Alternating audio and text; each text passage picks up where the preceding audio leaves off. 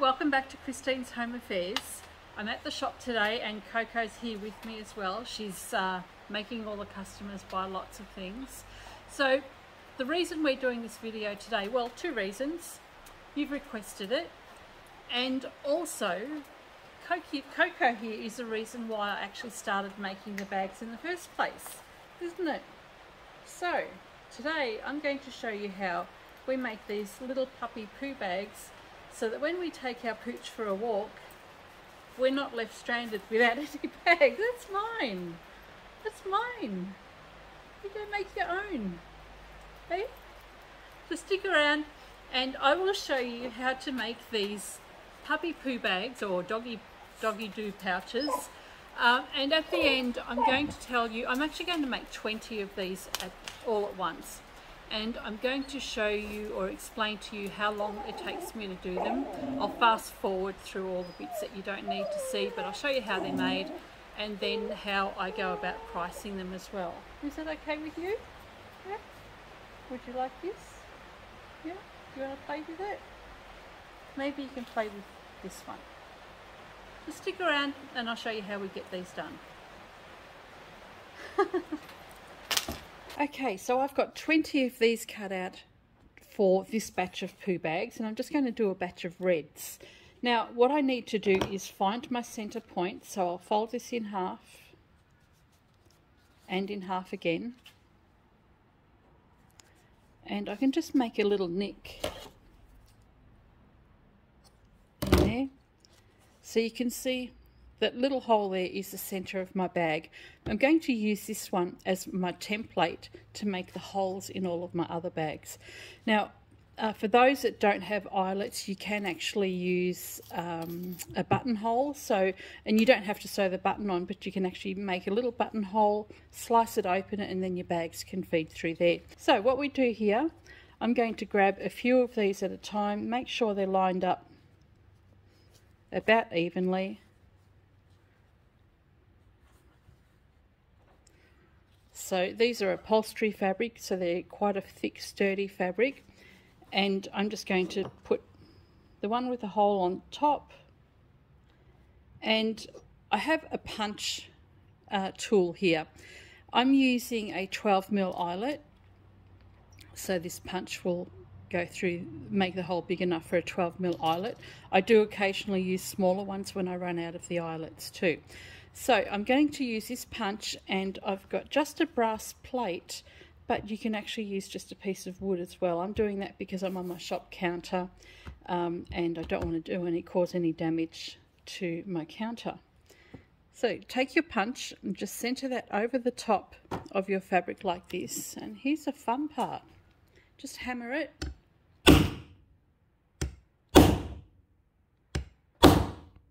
And you can hammer that a few times and you can see that the layers are starting to go through.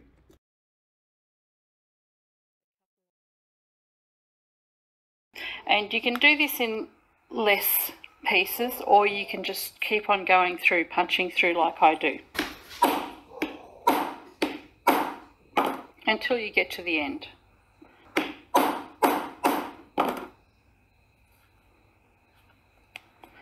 And just on the ends, if you need to, you can just actually cut that out. Likewise, if you don't have a hole punch but you have the eyelets, you can actually just cut a hole in the fabric. That's just as easy to do.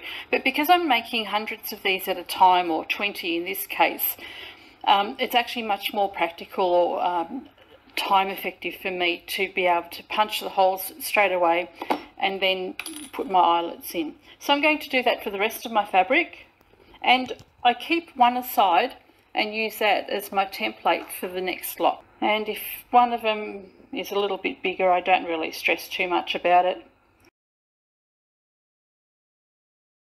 Now that I've got the holes cut out in all of these bag pieces, I'm ready to go and put my eyelets in.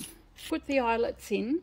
I want to make sure that I actually have the hat part of the eyelet on the outside of my bag, so that it looks like that, and then the flat washer part of my eyelet goes on this side.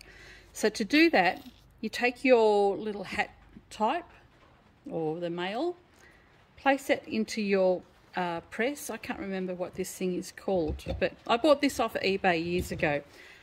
Your fabric goes right side down.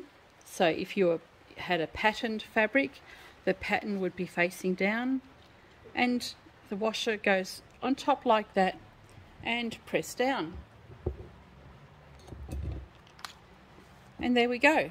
So that's one washer done for the little plastic bags that we're going to push through there. And I'll go and do that for the rest of the bags. So you can see this is, having a production line like this is actually going to make my time much more cost effective.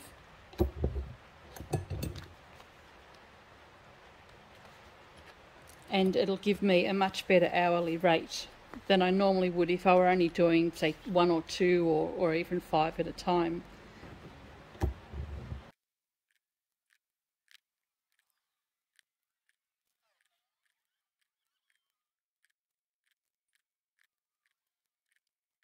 Alright, so that does it. That is 20 eyelets put into the bags, and that's probably only taken me about 5 minutes to do. Now I like to use a continuous zipper tape, so I buy hundreds of meters of this. I think I buy a 200-meter roll of this, and then I buy about a couple of 100 or 300 sliders to go with it. So I like to just cut these to size. Now my fabric was 5 1/4 inches, so I'm going to cut my zips at 5 1/4 inches.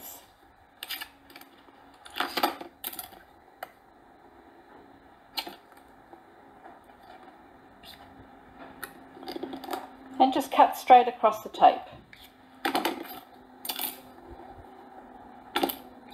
And I've got 20 of these to do. If they're long, it doesn't really matter. You'd want them longer rather than shorter, but we can trim them back later on anyway. Because I'm using upholstery fabric, this one here doesn't fray, so I don't actually need to serge or overlock the edges. So I'm really lucky with this one. If you're using regular fabric that frays, or if you've got furnishing fabric that does fray, any kind of fabric that frays really, go and overlock or serge all the edges, and then we can go on with the next step. So I don't have to do that with these particular fabrics. So what we're going to do now is take our zip, and we've got the raised teeth facing up. We want that upside down, so we're just going to turn that tape down, and all we're going to do is just run that along the top edge there. And I don't bother clipping these in place normally because I just have a big production line going, and they're small enough pieces that I can manipulate it at the machine. But what we'll do here is just secure the zip onto the fabric like that, and then we're going to take our zipper foot and stitch all the way down. Okay, so I have my zipper foot on my machine. Now I just use the same zipper foot for each side of my bags, and also for this top stitching. It's all about trying to save some time with everything that you're doing. So I have my bag, my zips all ready to go, and it's just a matter of making sure that the zipper tape is facing down and start sewing. Now for each of these, I'm just going to chain stitch all the bags together because that'll save on thread and time. And I'm going to back stitch at the beginning of and end of each bag before I continue on.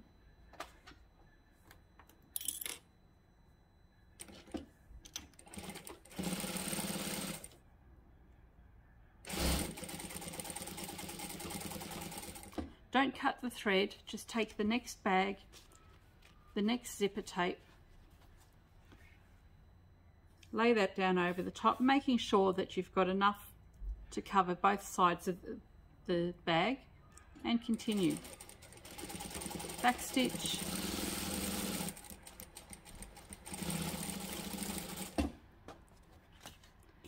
and just remember to do it on the short side, not the long side.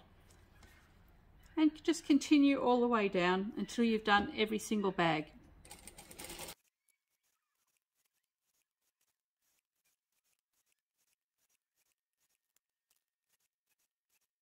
Now that I've done the zip on one side of 20 of these bags, I'm going to go to the other side, turn the whole lot around. I don't need to cut it all off.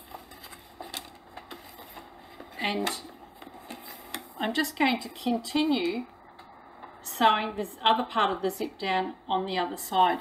So it's just a matter of taking this and pulling it off and shifting it across to the other side. So just pull it straight off and shift it straight to the other side.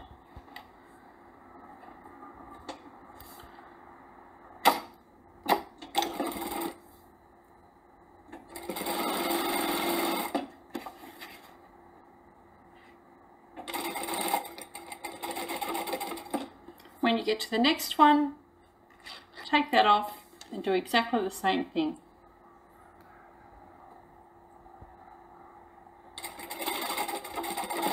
And then you can continue on with the rest of your bags.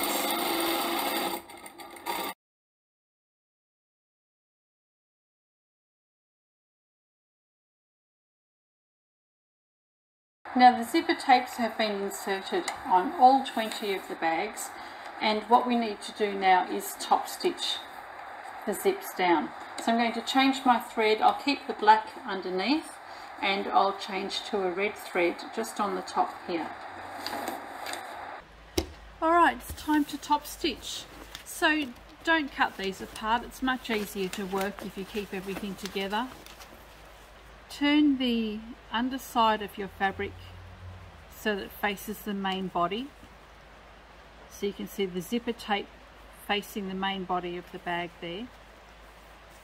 And just finger press that down, and then we'll just go and top stitch down the side.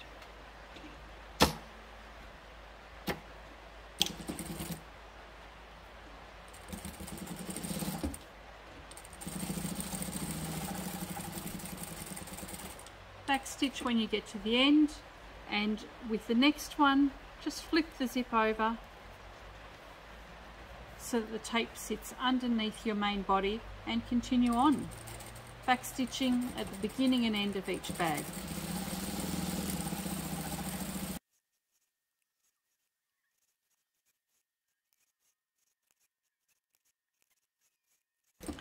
Once you finish doing all the bags on one side, then bring it around again and we can start again with the other side.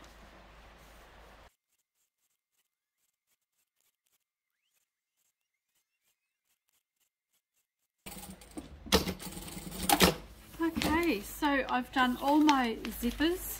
What I need to do now is just cut all these off, and if you are doing this to sell, pop some labels on. So I'll just separate all the bags. So I have my labels and I'm going to pop them on my bag now. Now you want to make sure that your labels are put on before you go any further. So often I'll actually put my labels on before I do my zips. So I actually forgot to do that. So pop your labels on. I like to put them just in the center there on one side of the bag, and I'll go and stitch these on now.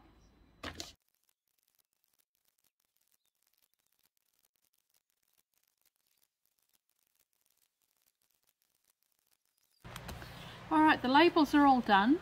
So you can see how it actually makes a huge difference to the finished product when you actually just have just a really simple little label. You don't need to spend too much money on them, just something simple and something that gets your message across. The next thing we need to do is add some little swivel clips to the ends of our bags. Now if you don't have access to swivel clips, you can just attach Velcro to the end here and make a little Velcro loop so that your customers can actually put that over the chain in the dog's lead. What we're doing here, because I do actually have swivel clips, is you can use ribbon, you can use cotton tape, whatever you like really. I've just got some bias binding here which I've cut into 2-inch strips, and I'm just going to feed that through the clip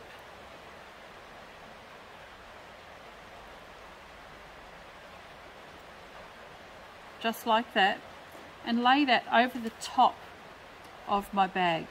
So I've got the little eyelet just in the center there, and we're just going to lay the swivel clip over the top of the bag, and then we're just going to secure that down.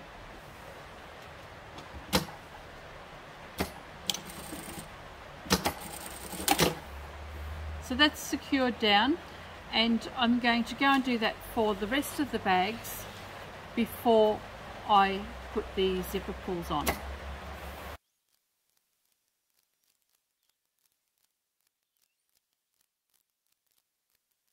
Okay, we have got our swivel clips attached to the bag now, and we're on the home stretch. So what we need to do is get our zipper sliders, and we'll insert those into the bags, and then we can actually close up the bag and it'll be completely finished. Now, to put the zipper slider on, I've trimmed the ends of the zips here, and we just want to turn the bag around, and the zip slider, we're going to have the curved end facing us. Bring the bag together, and you just want to pop the slider over the top here just until there's some resistance. Hold it in place at the back there, grab the other end and just pop that in over the top, back down onto the table, put your fingers on either side and give it a push, and there we go. So I'll show you that again. With the curved end of the zipper slider facing up and facing toward you, pop it over the top of the zipper tape just until there's some resistance, finger over the back,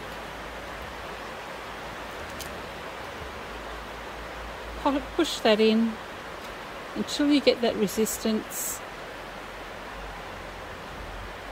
and push down until you've got your zip on. So now we're ready to turn all of these bags through to the wrong side.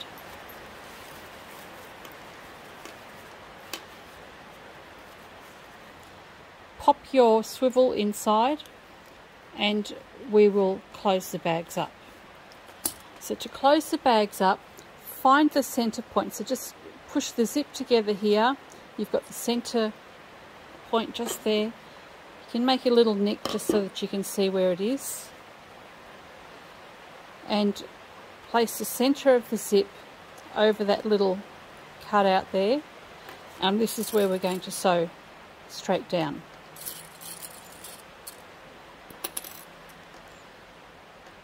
On this side we know where the center is because we've got the ribbon and the swivel. Leave your zipper open because we want to be able to turn this through later. And place the zipper over the center.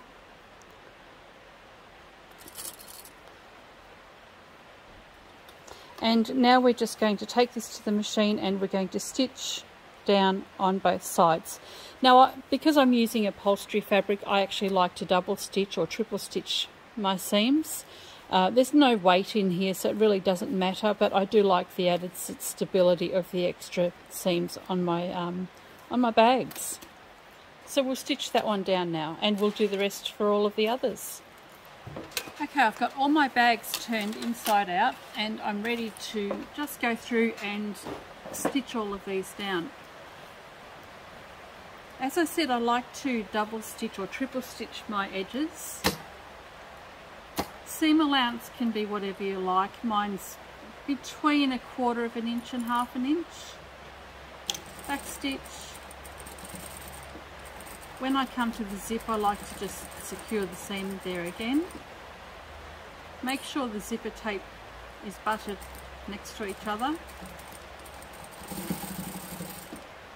And stitch to the end and back stitch.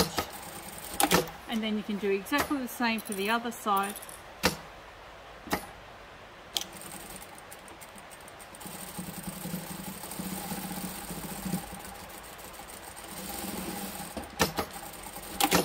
And that's the bag finished. So I will quickly go and stitch up all of the others. Now when I'm doing the next ones, I showed you to make a little nick and then clip the edges. You really don't need to do that. If you place your zip over the top of the center of your ribbon there, that's your center point. Just make sure your swivel is out of the way. Line up your edges and then you can just stitch that down.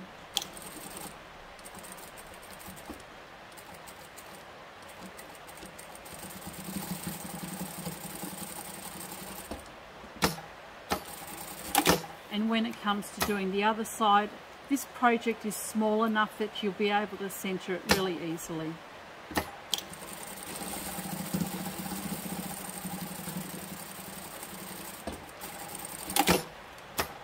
And that's it.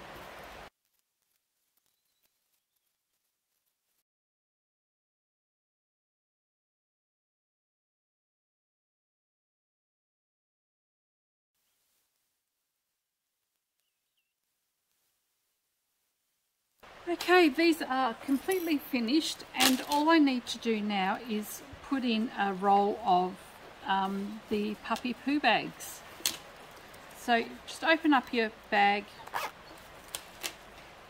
find the end of your roll and give that a little bit of a twist. Push it through the eyelet.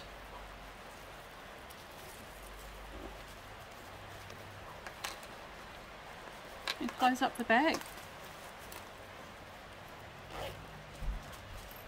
And there we go. So all you have to do now is just pull the bag out, get to the perforation, and just the next one will come out, just like it is with a packet of tissues.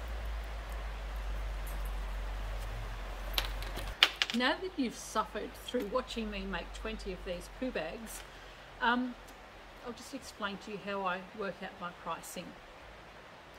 So it took me just over 90 minutes to cut and sew and label and put all the zips in for everything to do with these bags. So from start to finish, it's taken just over 90 minutes. Now, I've mentioned before that my flat rate for labour is $40 an hour, so I don't do anything under $40 an hour. Anything above that is just a bonus for me. So when I'm working out whether something's worth doing, that's what my base rate. Now, I've done 20 of these in around about 90 minutes. So that works out about $200 an hour. And as much as I'd love to have that per hour for my work, it's not the way it works.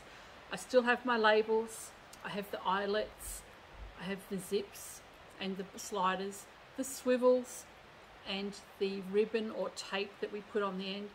And the other thing too is it's much easier to sell a product when a customer knows what they're actually used for.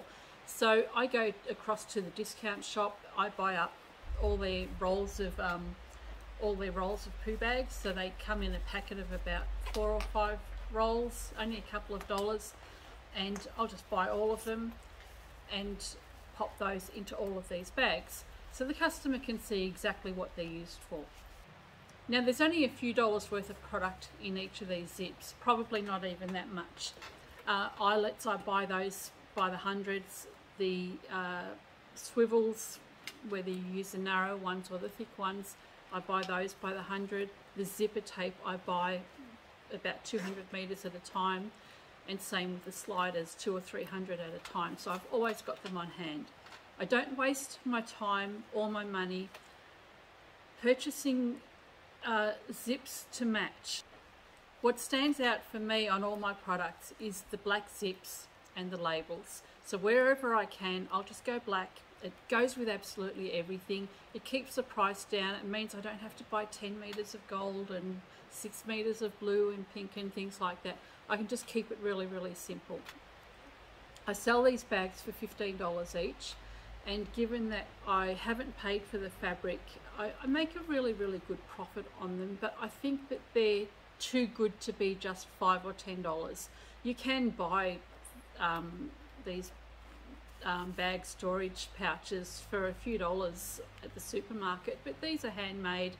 These are nice little are a nice little selling point for somebody coming into town that wants to have a little souvenir of the town that they've visited. Customers love coming in and seeing the handmade products that I have. So $15 for me I think is a really fair price. It covers my time, covers my power, covers absolutely everything that might need to be covered. And also if I go and use regular quilting fabric that I have actually purchased, it'll actually cover the price of that as well. So for me $15 is a really fair price, and they're super quick to make. As I said, I've done 20 of them in an hour and a half.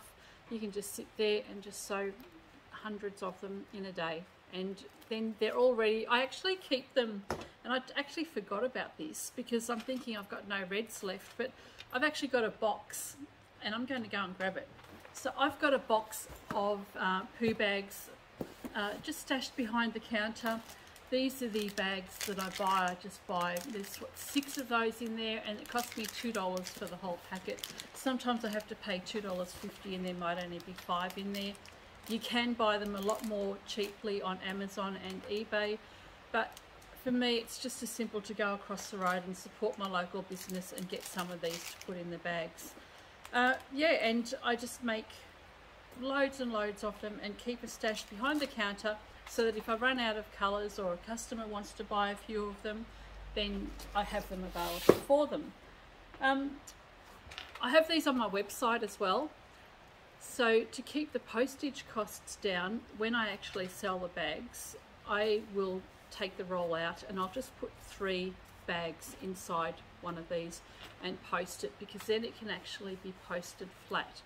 Customers aren't going to want to pay tracked postage, $10 for postage for something as little as this, and then all of a sudden you're spending $25 or $30 on a product just because you've got a 20-cent roll of paper in here. Take the bags out, take the roll out, just put a few in there and post it flat for the customers, and then that way it's only a couple of dollars postage for them.